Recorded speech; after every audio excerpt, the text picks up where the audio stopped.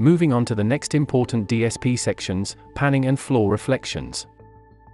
With the panning module, you can select either the left channel, right channel, or mix down of the stereo channel to be fed into the panning DSP. You can adjust the spacing between your ears with the binaural panning, which calculates the Doppler effect for each ear. First, without the panning. Now with the panning enabled. DopplerPRO adds an extra layer of realism with floor reflections, simulating sound waves bouncing off the floor. The parameters for floor distance, dampening, and listener height control the distance between the object and floor, the amount of dampening of the reflections, and the height of the listener's ears. First disabled. And now with the floor reflections enabled.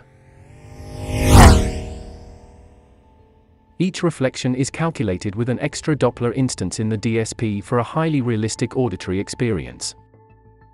Let us open DopplerPRO as Audio Suite in Pro Tools. This allows you to select ranges of audio clips, and the duration of DopplerPRO will automatically adjust while keeping all settings intact. Then select a few clip ranges to see how it sounds. Adjust the peak position and speed settings, and have fun experimenting before rendering the file. Thank you for watching. In our next tutorial, we will dive deeper into the advanced features of DopplerPRO.